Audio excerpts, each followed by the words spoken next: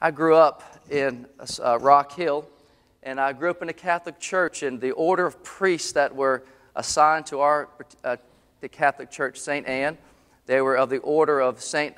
Philip, and they lived in the oratory. The oratory was a small facility. It had housing. It had some fellowship spaces for these men to live in. I can remember Father William. I was in 3rd grade, and he took me aside one day, and we just were chatting, and he said, "John, I think you'd make a great priest when you get older." It terrified me. I wasn't really worried about the idea of not getting married at age 8. That wasn't of real concern to me. But it was that clerical collar. I remember to this day, I still struggle with things being a bit too tight around my neck. But the real story, though, is when he said that, there was something inspiring about that word into my life. While there were certainly problems within the church and within the priest, I would argue that 2 of the greatest heroic acts in our city took place through this church. The first was actually the school that I attended. In 1954, St. Anne's School was the first integrated school in the whole state of South Carolina. This caused many problems in our city, and namely that eventually the Ku Klux Klan came to the very school where I was and burned a cross right in the center of it. The little nuns and the priests that were there, they watched this take place. They just carried on believing that this was, in fact, the right thing to do. The second story took place maybe 20 years later. Just after the Vietnam War was nearing an end, many in South Vietnam were in a place at risk because as the troops left, they were vulnerable to those local militants. And there was a desire to take some of those in South Vietnam and to move them to safe places, America being one of those places. Well, I read of a woman named Mary Vu. One morning, she was cooking breakfast in her house just as she had always done. And her husband rushed into the front door and said, "We have to go." And so she grabbed her young daughter, who was 16 months old, and began running down the streets. Somewhere along the way, she lost her shoes, she lost her luggage, she lost everything that she had ever known in life, and she was transported all the way to the United States. Well, it was actually those at the oratory who learned of these circumstances and in Rock Hill and began to establish they found a home for her and her larger family and many others for that matter. And they incorporated them into the life of the church and into the community. I graduated with a class of 400, I'd say. And I would argue, I would guess anyway, that every single one of those students who came from South Vietnam, ended up being a large family and many other families that came. I would say they all probably finished in the top 10% of the class. They not only came into our community, but they were achievers in the community. This day, they're leaving still a mark. Mary Vu said that when she got to the U.S., there was Father Joseph who was there greeting her. And he said, she remembered, he just kept talking. And I had no idea what he was saying, but he was smiling, and I just felt more comfortable. So there's a spectrum, right, in terms of what this word means when we begin to say it. But with this spectrum, I think that this quote adequately summarizes the real danger of this priest. When the ordained priest comes to be seen as categorically different from and highly elevated above the common believer, it's no wonder that falls from grace amount to catastrophes. Well, if that's one problem with the word priest, there's another problem that's brought out, and it's the word all. Priesthood of all believers, that everyone is, in fact, a priest. What can happen here under the guise of a conscience or under the idea that there can be an unfettered individualism and schisms that could begin to take place if we're all priests and we all have the same voice in terms of how the church should run and what it should look like. You don't really have to look beyond our own history in the American Presbyterian Church to see that there are often times where we simply just disagree. And many of these separations and splits may have been needed, but I would wonder if some of them were not just people who just didn't like the way things are going and got their bags and just said, let's go do this in a different place. Here's a quote I think that summarizes. We're confronted with two potential priesthood problems: clerical priesthood and the individualistic priesthood. The former sometimes manifests itself in unhealthy hierarchy, the latter in unfettered democracy, and neither is desirable. So here we have Martin Luther. We just said earlier that one of the things he's trying to salvage is this idea of universal priesthood of believers and the importance of it, and that we, in fact, are to be the messengers. Well, what was he trying to salvage in the first place?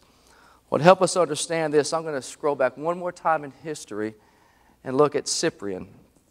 He was around 200 A.D. He was a bishop in Carthage. And during this time, if you were to have been with him, and we'd have asked you, what's the importance of having bishops and people of power within the church? He would offer this as one of the explanations, the idea of unity. During this time, as persecution was breaking out around them, it was very important for this small but growing church to have a sense that we're together, to have some sense of continuity.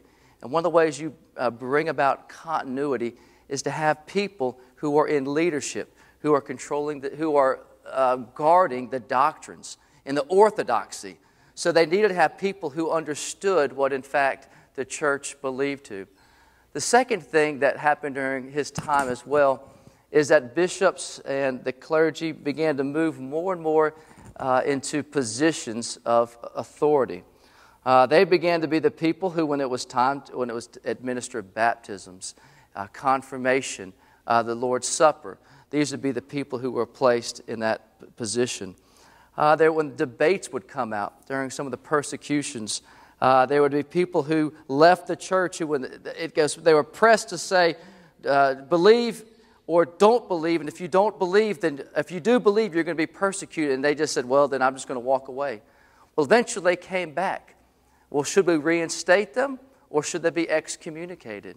And like any church, some people are going to be a bit more rigid and say, excommunicate them. That's what you do to people when they fail. Other people would have been a bit more sympathetic. Well, I think we should actually reinstate them after they have some statement of confession. Well, it was at this particular point, that the church, the only people who could begin to reinstate those who had fallen away, it was the bishops. And they began to say that we're the ones, it's the church itself that can determine whether or not someone should be in our fellowship or not. And finally, there was a shift and change of the purity. The ordination of the priest, people were beginning to see that what took place during that process was this indelible mark was placed upon them. During this time, it was often the case that when they were being anointed, that oil was in fact poured over their hands. And they were seen as those people who hold and consecrate the sacraments, that they have holy hands and they are to be completely set apart. So what was growing was this separation between the common and the clergy. Fast forward now to 1073 with Gregory VII. What took place during his time was who has the power exactly to anoint or to invest clergy? Because at the time there was discussion, well, who could do that? Is it the state or is it just the church that can do that? And during this time it was seen as just the clergy are those that are able to do that. There again, there was more and more of a rise to power. And finally, in 1493, we're now getting very close to Martin Luther. Pope Eugene IV said this: among these sacraments there are three, baptism, confirmation, and ordination, which imprint an indelible sign on the soul, that is, a certain character distinctive of others. So a rift was beginning to take place in the church more and more. And this is what Luther began to argue. His argument was, A, it's not in Scripture. B, it elevates the ordained, it creates separation, and it denies the idea of universal priesthood. You know, he was in a really tough place to make an argument, because the argument that would come back to him would be, well, unfortunately, the only person that can interpret Scripture is the Pope, so you don't really have much of a stance there. And then the argument would be, well, let's get together. Let's have a council to discuss these matters. Well, the only person that can pull together a council is the Pope himself. And so he found himself in this circular argument that the church could not correct herself on this matter. In fact, he thought that the church was being held captive. A book he wrote, The Babylonian Captivity of the Church, he said this: they've sought by ordination to set up a seedbed of implacable discord, by which clergy and laymen should be separated from each other, farther than heaven and earth. They not only exalt themselves above the rest of the Christians, who are only anointed with the Holy Spirit, but regard them almost as dogs, and unworthy to be included with themselves in the church. Luther, in his arguments as to, if you were to summarize his arguments as to why he believed in this universal priesthood of all believers, there's three-stranded argument, I think. The first one was this, is that he tied together, he looked at Christ's royal priesthood, and he said that our royal priesthood, for those who are in Christ, is intrinsically connected to that. We are royal priests because Christ was royal priest. The second thing he looked at was this New Testament commitment. He began to see the text where over and over this theme was brought together. And the third argument, this is probably the most important one, I think, in terms of just evangelism, which I will get to, is that he looked at these Old Testament practices of the priest, and he said that those practices are our practices. He went on to, in the book Representing Christ, these two authors lay out all these practices. They spend several chapters looking at those. I'm just going to say this about them. You can summarize them. The practices, what are the practices of the royal priesthood? The authors make the case that they can be summarized by worship and work, but central to the practice of the royal priesthood, it's that we're to be witnesses in this world. 1 Peter 2:9 says that very thing. This royal priesthood, this holy nation, and what's central to what that is, that you may proclaim the praises of Him who called you out of darkness. There's a sentence in this book that really stood out to me. It says, a faithful performance of the practice of proclamation cannot separate word and deed. So it's saying central to this practice of proclamation, it's word and deed. All right, quick summary. Here's all I've said so far. Reformation was not only about the recovery of a message, but the recovery of who are the messengers. That's us. We are the royal priests who are called to proclaim the good news. In this proclamation, it's always done with word and deed. I highlight those two words, word and deed, because at times maybe this is what we think of how they coexist with one another. I think this comes from the show Frenemies. I've never seen that before, but I think that's somewhere. And it's as if the word and deed we're connected, but we really don't like being connected. the idea that maybe they exist like two jealous siblings in a church. And one says, I wonder if I'm getting more attention. Like, we really encourage evangelism? Or the other one saying, I hope I'm in a church that really encourages good deeds. And often there's just a tension between the two of these as to how they exist. Where did that come from? Well, in many ways, has only come about, well, I'll say this, it's in more recent history, it's come about, some trace it back to the 1800s in America, at least, with Washington Gladden. Washington Gladden wrote a book that was essentially trying to encourage people in the industrial age, particularly the managers and the leaders in there, to bring about some of the Christian principles that they had within them into the work. And so there were people who, as they read through that material, considered it, essentially said, Mr. Gladden, we appreciate what you're saying, but you really need to take your message, go back to the church with it, and focus on salvation, personal salvation. That's what your message needs to be as the priest. This whole idea that you're going to take this message and carry it over into work and all the implications that are there, that probably goes beyond the scope of what you need to be doing. You need to get back in the business of saving souls and kind of staying out of these other areas. And Sean Lucas connects this story more closely with the Presbyterian Church with this gentleman here, Walter Lingle. Mr. Lingle had a serendipitous moment at the Carnegie Library one day. He was he's a professor at Union Theological Seminary. I think he's a president of Davidson, same as Steph Curry. But he was reading one afternoon. He had this moment where he came across this gentleman here's writing, and Walter Rauschenbusch. And as he was reading it, he began to see that this writing was placing a needed emphasis on social reform in the church.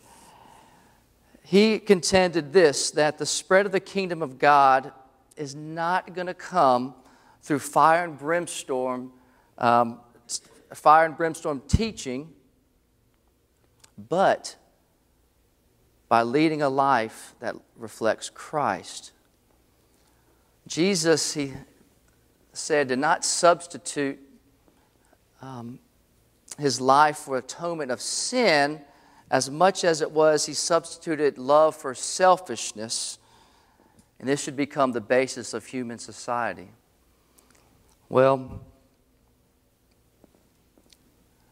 this caused problems in the church because the proclamation of the good news began in many ways to be replaced with social reform that was taking place in the society.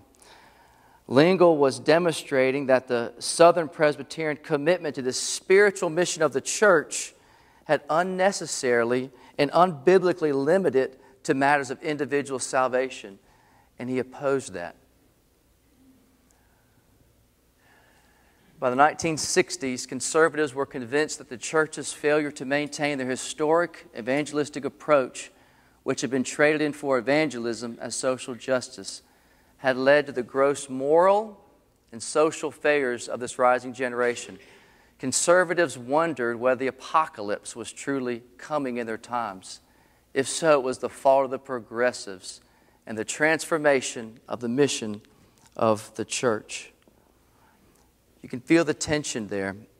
The church in the 60s was wanting to protect the message of the gospel, the proclamation of the good news. And there were others who saw what needed to have changes, that the church had become too insular and wanted to reach out and to do some good things, but they did so at the cost, some would argue, and it did take place at this time, at the cost of the gospel. This kind of became personal to me several years ago at the General Assembly. If we could span the picture out, you could actually see me. I'm right behind This is James Barrett, and George Robertson is right next to me. James Barrett took the microphone during the General Assembly when we were debating the Racial Reconciliation Overture. And it had been going on for the debate had been going on for a long time, and eventually Dr. Barrett stood up. And he said this: in 1971, 12 men were elected to form a new denomination. All have died or left the PCA except two, Kennedy Smart and me. And I confess that in 1973, the only thing I understood was that we were starting a new denomination, which we did. And I confess that I did not raise a finger for civil rights. I thought I was to do one thing, and that was to start a new denomination for the sake of Scripture, for the sake of the preservation of historic Presbyterianism, and for the furtherance of the gospel proclamation. And in that statement, that gospel proclamation to me, I saw freshly the tension that we as the church can have. What I think he's saying is that we were so focused on this particular goal of gospel proclamation, of fighting against theological liberalism in the church, that we just missed it as we looked at the world around us. And that's what, in fact, he's confessing. You see, the church has a problem with word and deed. Often we bounce back and forth from one from the other, when in fact we're called to do both. Another story I read about was John Stott and Billy Graham. At one point they gathered together with nearly 2,500 evangelicals from around the world, representing 150 countries, 135 denominations. They were in Switzerland. They wanted to put this contract together. I mean, I guess the nearest thing would be the Gospel Coalition of their day. And as they began to get together, they were putting the finishing touches, you could say, on this covenant that they all were going to embrace. Well, a problem happened. Billy Graham, who was essentially bankrolling the whole event, came together with all these leaders, and he was presenting what he wanted the essence of the covenant to be. He said, "What I counsel," he said, "is that we stick strictly to evangelism and missions, while at the same time encouraging others to do the specialized work that God has commissioned the church to do." That specialized work was works of deeds, including other things. But that was the emphasis. John Stott, who was the other large figure, evangelical figure in the room, he went to bed that night, and he said he was up all night wrestling as to what to do. He came back the next day, and he informed those who were there that I cannot sign this. And there were many who were others in there who were sympathetic to those, mainly those in other countries as well.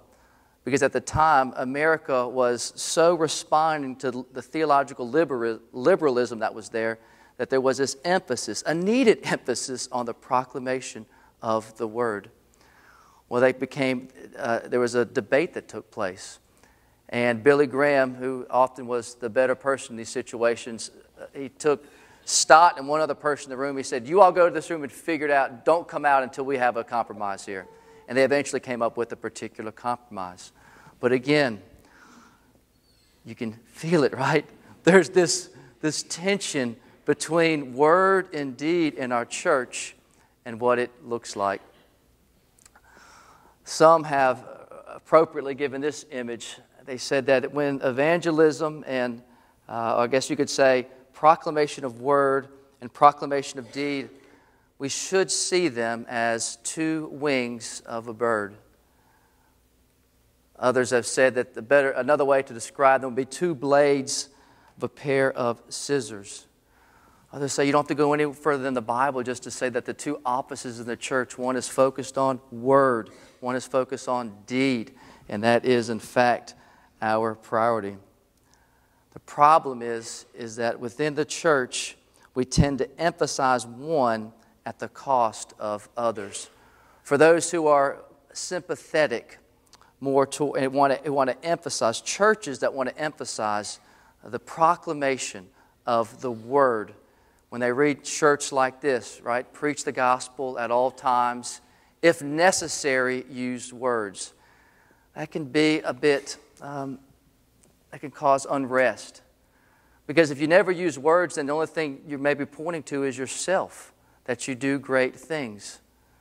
But others who would say, well, we need to emphasize deeds, they look to perhaps this book by Craig Blomberg, who in his book, he essentially at some point accounts how much emphasis is given to the Bible on caring for the poor, but how little emphasis is really ever given in the preaching of pastors around the country. And so again, there's this tension that exists between the two. In a journal that's put out by Gospel Coalition, 3 ideas, and I'll conclude with where we're going with this series. They say here's something to keep in mind as we as a church work through these issues. First of all, if you come to our church long enough, we always say this at the beginning of everything, that everything we're ever to do, it must begin with a response to grace. In our proclamation, word and deed, it's rooted in a response to grace. The second thing is that as we think about word and deed, that they're distinct and inseparable. And finally, I just will say this, and I thought this was very helpful, but that evangelism has a priority. I go on to say this. We're not referring to an invariable temporal priority, because in some situations, a social ministry will take precedence, but to a logical one. What they're saying there is there's times where it makes more sense to begin with deeds, with works in a particular situation. But the logical priority is with evangelism. The very fact of Christian social responsibility presupposes socially responsible Christians. And it can only be evangelism and discipling that they have become such. What it's saying is that with our ministry of deeds, the people who are to do the ministry of deeds are people who have been born again, who are those who have been evangelized, those who have been discipled and want to move in that direction. So with that in mind, there's a priority that exists with evangelism. And then they would say this, of all the tragic needs of human beings, none is greater than their alienation from their Creator and the terrible reality of eternal death for those who refuse to repent and believe.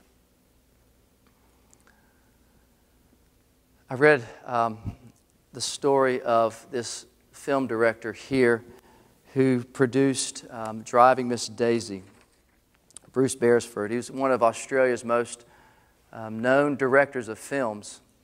And he also directed a film entitled The Black Robe. It was the story of missionaries who went into Canada to reach the lands there.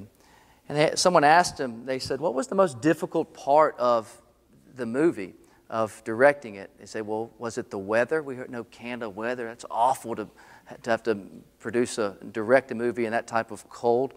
He said, no. They said, well, was it you were having a difficult time keeping the historical clarity true as to what took place? Was that really the hard part of directing the film? He said, no, that wasn't the hard part of directing the film either. He said the hard part of directing the film was that it was difficult to believe. He wanted to make the person, the evangelist, the pastor, believable. He said this, he had an obsession with getting people into heaven. This is a concept few people these days take seriously. And my job was to convince an audience that this is important.